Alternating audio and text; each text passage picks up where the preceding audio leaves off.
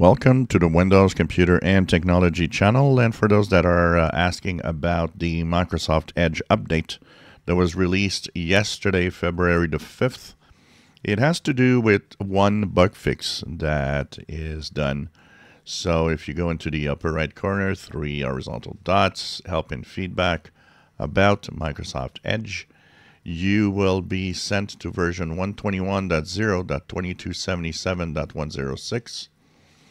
And this fixes a policy that is usually enabled within the browser that has to do with opening links in intranet. So this is mostly, for business that this will usually happen.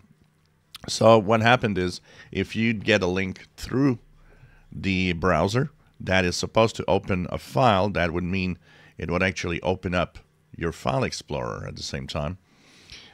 This would actually fail, and then you had nothing to do. So you'd have to use another browser if you wanted to actually go to fetch a file, for example. So they fixed that bug, and it's fine now. So it's as simple as that. No security in here, no nothing. So nothing to worry about. If you're wondering, maybe could that be a fix for another browser?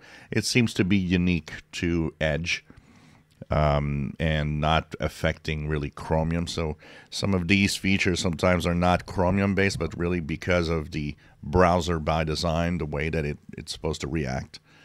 So sometimes that will actually give you this kind of problem, but only on one browser. And in this case, it seems to be Edge only.